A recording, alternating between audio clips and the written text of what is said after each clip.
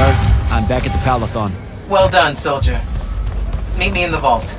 We can finally have that conversation that I've been trying to avoid.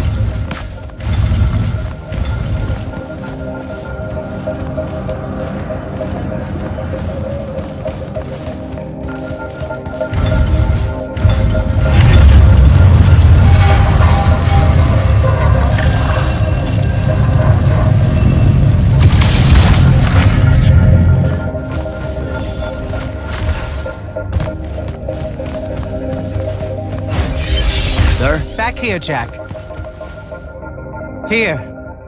This dossier is for you. My report of Sandrak's time as an immortal. Some details remain classified. I was hoping for more than a summary. You know, for us to talk about it. It will have to do. I don't like to talk about Sandrak, because I don't like remembering him as a friend. We fought alongside each other for 30 years, Jack. I depended on him, would have given my life for his. And all of that is gone. It does me no good to relive it. To let it in, I might also invite a mercy where I can have none. Come. Show me the mark you recovered from the Shrine Forge. Sure. It lets you feel the movements of the Binding Stone? Yeah. Sandrak's definitely sailing the deep mirror, but his movements are weird, erratic. Unfortunately, we can't afford to send a large force out to sea. Most of the Light's army musters at the front, and we need them to remain there. You, Zendara, and Devon will have to face Sandrak alone. Well, not exactly alone. My contacts in the Clayless Traders Guild provided us with a Colossal during the Trenchship Rebellion. I never gave it back. It'll take time to wake her up. She's not seen service in a very long time. Captain Selko's a fine steersman, if I recall correctly. And I can guide him to wherever Sandrak is using my mark. That's the plan. Now, unless you have something else to ask me, that'll be all.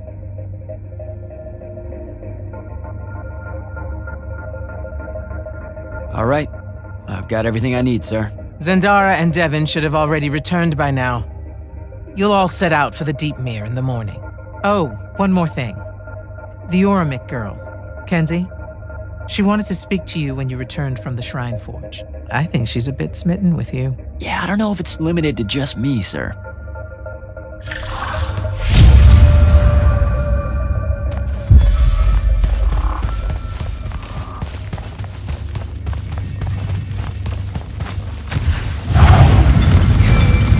Initiate, come up to the war chamber.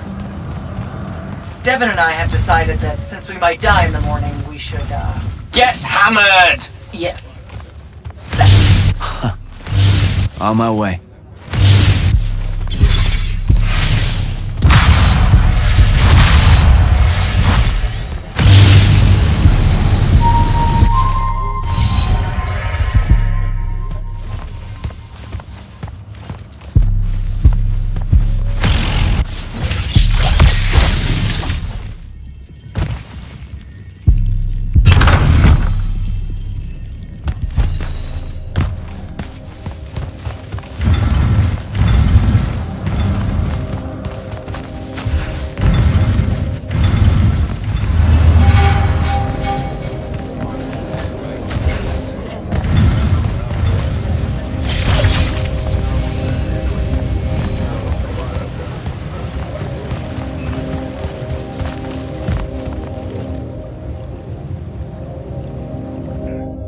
I've got 100 Allori chasing me.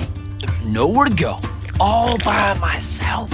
And then, boom! I'm grabbed by the neck. I can't breathe.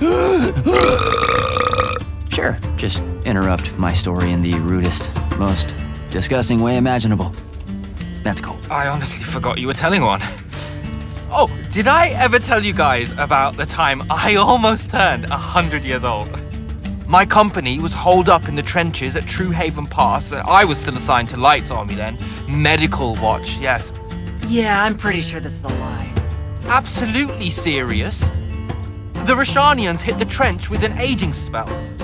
By morning, we're suddenly too tired to fight. We're too infirm. Our brains are muddled. We've got the cataracts. So, anyway, I see myself in a mirror, right?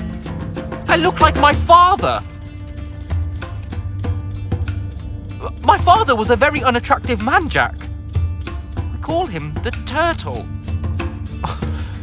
I am not going to age well. So tell me, sir, when did you say to yourself, hey, bigotry, it's not really so bad, is it? I have to make a far call. Are you referring, Initiate, to why I think the unforeseen are a curse? Yep. Telenir was a small city in Kalthus. The priests there believed that the Lightless were given some divine role by the Pentasod, and they didn't allow Magni within their walls. Can you imagine? A city without magic? I'm not an asshole, so yes. One day, at some morning prayer, a young girl, in Unforeseen, just exploded with wild magic. She died screaming as spellfire erupted from her body. All of Telenir started burning. And because there were no Magni around, this wild magic went unchecked. The whole city, and everyone in it, were reduced to ashes. That's all very sad and terrible, sir. But we're not all that little girl. That's not how it happened with me. It could have. There's no protection against your kind. And when you do happen, more often than not, people around you die. Okay, enough of that.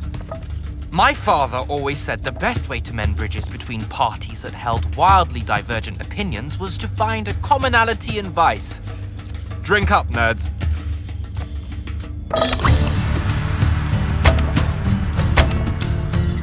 Another.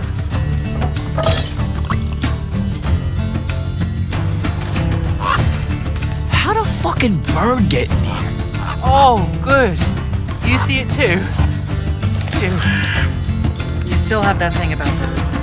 Birds absolutely do not give a shit about the way their heads look when they walk.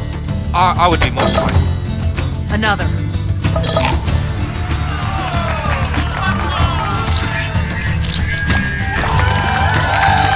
Damn it. Another. Use your lash! Use your lash! I know. Another.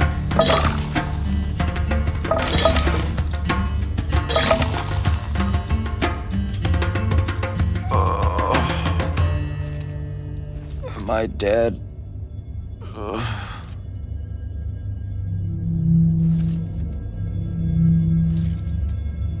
It's him, isn't it? Sandrak's moving towards the font. Showtime, then. And listen, I may not like what you are, Jack, but I like who you are. That feels really abstract and not entirely okay, but thanks, I think. The Immortals are better because of you. And Lucium may end up surviving because an Unforeseen led the charge.